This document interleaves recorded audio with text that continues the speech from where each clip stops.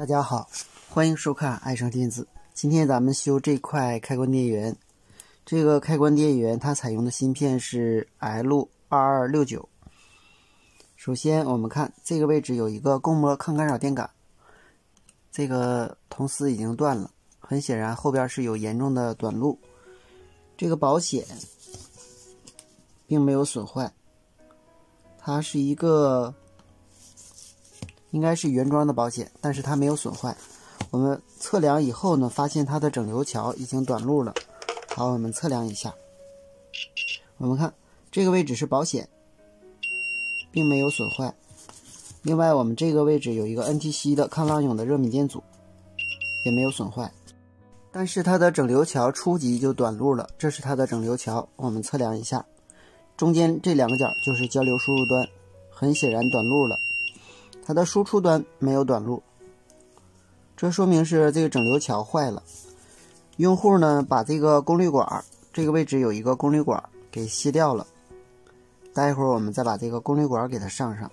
后边的这个位置是 TL431， 在这个底下，然后这边是一些分压取样的电阻，这个位置还有一个肖特基二极管是整流的，这个位置有一个指示灯已经卸掉了，没有必要给它装，因为这个电源也不值钱，而且这个指示灯没有什么作用在电器里边。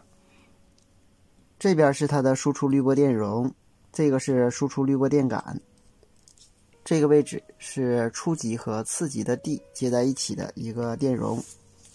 下面首先我们把整流桥换掉，再加一个功率管，然后再测量一下这个芯片周围的元件，没有损坏的话，我们上电看看是否正常输出。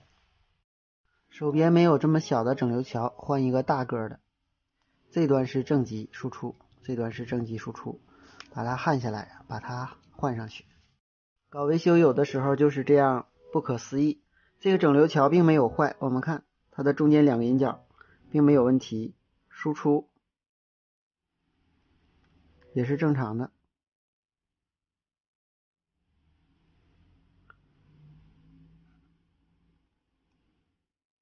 都是正常的，但是我们这个板这个位置还是短路的。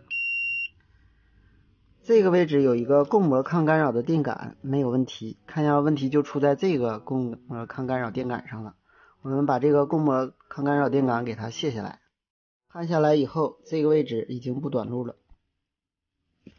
这个电感这样横着是短路的，这边开路了，这边是导通的，很显然是它的问题。我们把它重新绕置一下，绕完我们把它上上，我们再把整流桥上上就可以了。把供膜抗干扰电感和整流桥焊完以后，现在插电，这个驱动端已经有信号输出了。下面我们把功率管给它上上，看看是否正常了。在上功率管之前，首先我们测量一下这个芯片周围的元件是否损坏。当然在测量之前要把这个电容上的电放掉，我已经给它放掉了。这端是 D， 它的一角是接 D 正常的，二角是反馈端接光偶的四角正常，三角是输入电压检测端，通过这个 100K 的电阻，上面通过两个1兆欧的电阻接到300伏上。刚才我们看了有信号，证明这一路是正常的。它的四角是频率设置引脚，外接 24K 的电阻是对 D 接的，正常的。它的五角是温度设置引脚，外接 NTC 热敏电阻，在这里它没有接，证明这个温度引脚没有用。它的六角是电流取样引脚，通过一个220欧电阻接在功率管的原极电流取样电阻上，220欧是正常的。它的七角是二次供电引脚，通过这端有一个二极管，然后通过一个这个滤波电容给它进行二次供电。测量七角的二极管以及七角对地都是正常的，没有问题了。它的八角是通过这个限流电阻，还有这端有一个二极管接到山极进行驱动，山极对地有一个 10K 电阻进行分压。它的漏极是接在开关变压器的初级，总的测量是没有问题的。下面我们把功率管给它上，看看是否能够正常输出。好，我们给它上一个600伏耐压的功率管。首先把黑表笔接山极，红表笔接原极给它放电，然后黑表笔接漏极，红表笔接原极，有一个二极管的压降，反向应该是无穷大。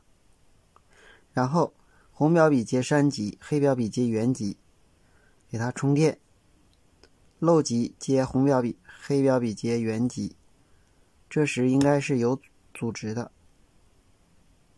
正常。反向阻值会变小，我们看是正常的。下面我们就把这个长管给它上。